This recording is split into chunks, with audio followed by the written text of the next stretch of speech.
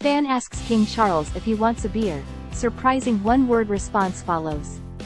As the year ends and we look forward to the big New Year's Eve celebrations, people are getting ready to welcome the new year with a drink. King Charles, like many others, enjoys a quick beer, as seen during his visit to Germany earlier this year. However, when a fan invited him for a pint during a royal walkabout, his response was quick and witty, leaving everyone amused.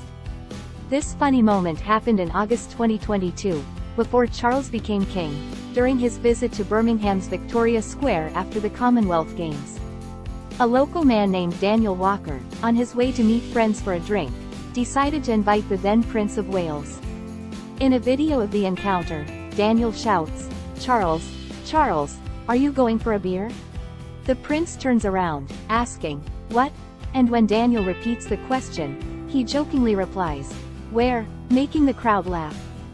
When Daniel suggests, "Anywhere, Albert's Schloss," Charles kindly says, "Thank you so much." But that's not the end of the story for the 32-year-old. After the encounter, Daniel shared, "I walked around, and I could see his security guard wanted to speak to me. I introduced myself, and he said if I waited, we could chat. So, I waited for about 5 minutes, and Prince Charles came over, asked about my endeavors, and shook my hand. He wished me good luck with your ventures, changing my view of Prince Charles. I used to think the royal family was reserved, but now I see they can be fun. My friends didn't believe it, they thought I was making it up." Contrary to what people may think, the king's favorite drink isn't beer.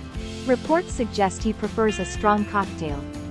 According to royal commentator Gordon Rayner, it's made with equal parts gin and dry vermouth, garnished with an olive or lemon twist.